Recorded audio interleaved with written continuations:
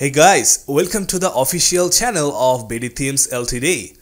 This time we have prepared a new major version update of our most popular plugin for Elementor, the Element Pack Pro. This is our hardworking project that has been in the development phase for a long time now, and finally, after thousands of hours of grinding the codes and base structure of the plugin by our team, we completed Element Pack Pro version 6 and are ready to launch it now.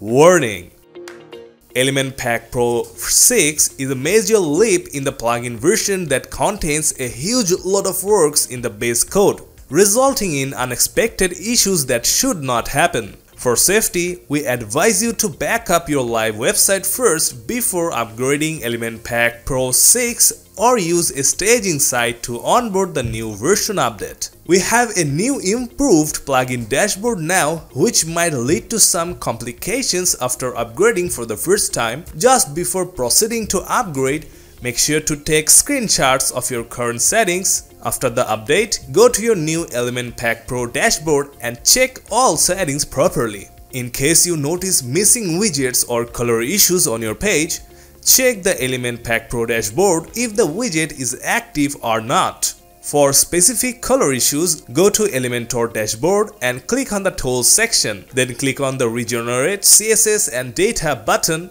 and the color issue will be solved. In case the issue still persists, we apologize for your inconveniences. As a major leap in version, some previous style settings may reset and you need to configure the colors again. Please be assured that it will not affect your site in any shape or form. Even if everything is okay after upgrading to Element Pack Pro version 6, we urge you to check each page on your website to see if anything is missing. We thank you from the bottom of our heart for cooperating with us.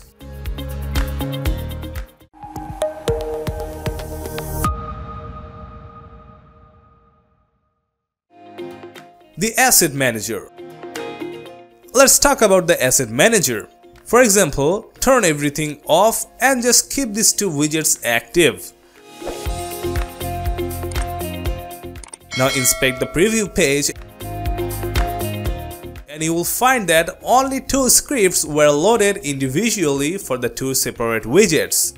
This is the by default structure of our new version update, which minimizes the resource cost of your server. By default, Element Pack Pro can now load JS script for only the active widgets and extension, which is a unified single file JS for all 200 plus features presented by the plugin. But you can go back to the JS minification by turning on the Asset Manager switcher from your dashboard. Just hit the save button and look into the local file to trace the minified JS. See? It only takes a little space to combine all the JS for the active features only. The more the number of active features, the bigger the minified JS, but not so much to have any effect on your website. The Dashboard Widget Analytics. Now the Element Pack Pro dashboard will show live widget analytics on top of the main dashboard window. Here you can see the total number of used and unused widgets, both core and third-party combined and individual. Then there is separate analytics for the core widget and third-party widgets. Lastly, the total number of active features are displayed. Just get into the core widgets tab and you will see a number right below each widget that shows how many times they have been used inside your website. Also, there are the used and unused widget filters on top. The same interface will be displayed in the third-party widget tab too, but there would be no stat for third-party widgets that are not installed and not used on your pages. The Dynamic Grid widget. First, go to your template builder by Elementor and click on the Add New button. Then select Single Post as the template type and give a name to start off. Then click on the Create Template button and start making a custom post layout. Take a featured image widget on top, then add inner section below and drag the post info widget on one part.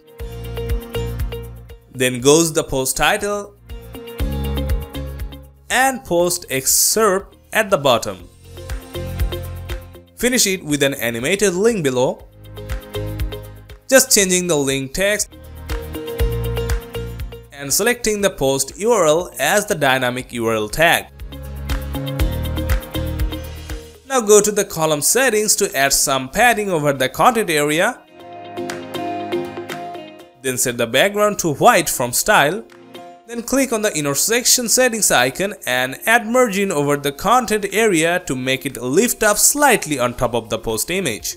Just like that. Then we can just change some font styles from typography for the title, meta, text and link. Anything that you prefer. Then click on the update button and save the template. Now go to your target page and reload it.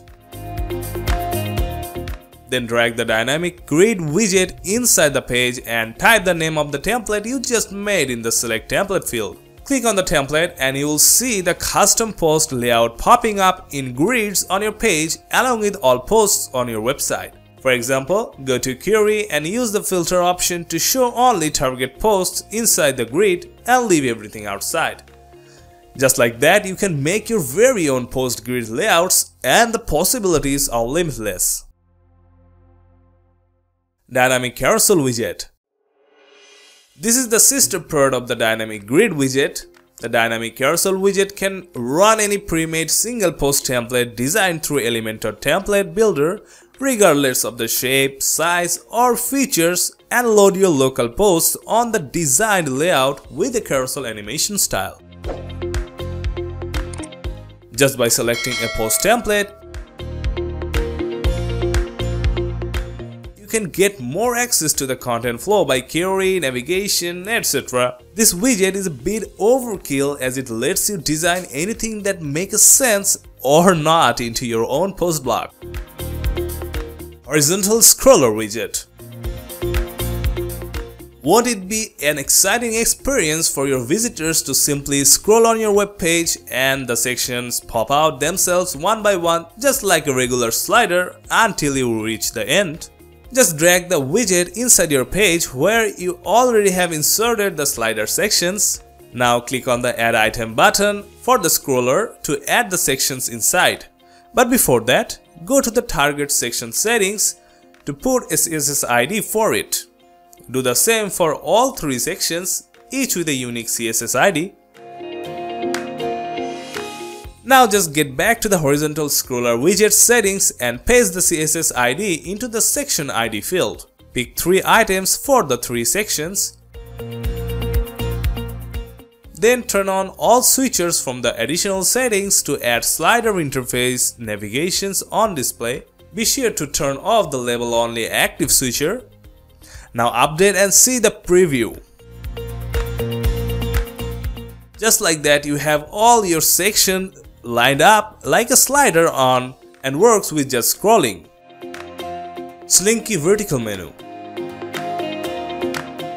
Who doesn't love smart vertical menu bars, especially the one with a slinky animation effect, just like our new menu widget that offers a dynamic menu animation over the same content area. That means you can turn on the dynamic menu switcher anytime and select your main menu to display into this cool looking vertical menu bar. It comes with a series of customizations to add more taste on the final layout.